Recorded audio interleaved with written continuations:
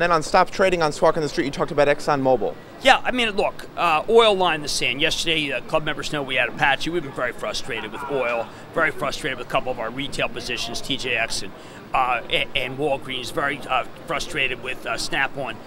It's nice to see oil get a little bit of lift here by Barclays call, but don't get too excited. In the end, you need oil inventories down dramatically, you need the Baker Hughs rig count down, and you need some event that either takes Libya offline or Nigeria offline. That is a series of things that have to go right for oil to rally. So be patient, don't pull the trigger.